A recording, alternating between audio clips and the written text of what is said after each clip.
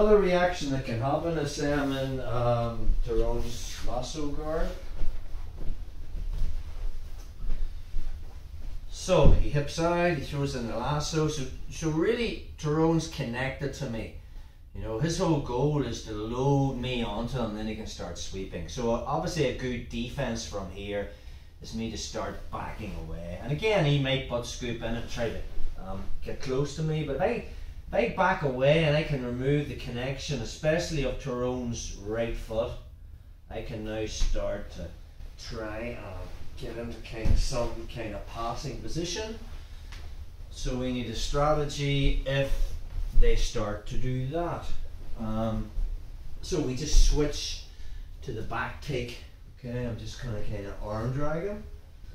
So from our closed guard, I have double sleeve control. We get open our legs, use the connection of our legs to turn onto our side, get inside position, and then I throw in that lasso. If I feel Tyrone backing away and I'm starting to lose that connection, right hand lets go of the sleeve and I get a cross grip on Tyrone's right sleeve. So this is all about timing. As I take out the lasso, I'm using the pendulum of my leg to come up into a supine position.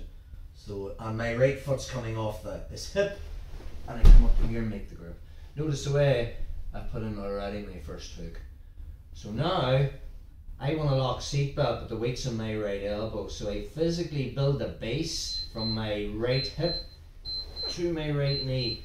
That allows me, my arms are unweighted. So now I just lock harness control, and then I can tilt the rope back, and we are on the back.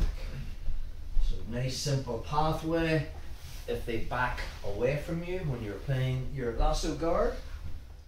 So from close guard, sleeve control, open my legs, inside control, hip out, throw in the lasso. He's backing away, so he just let go of the sleeve and find the cross grip. As I take out my lasso and I pendulum the leg, my right foot comes off the hip and shoots in between his legs, and then I just get the underhook. I want my left hand on Tyrone's left hip.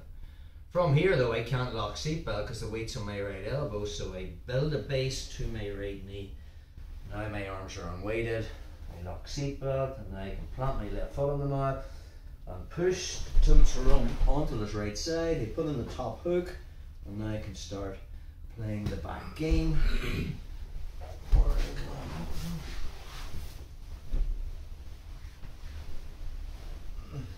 So from double sleeve control, legs on the inside, throw in the lasso, Tyrone's backing away.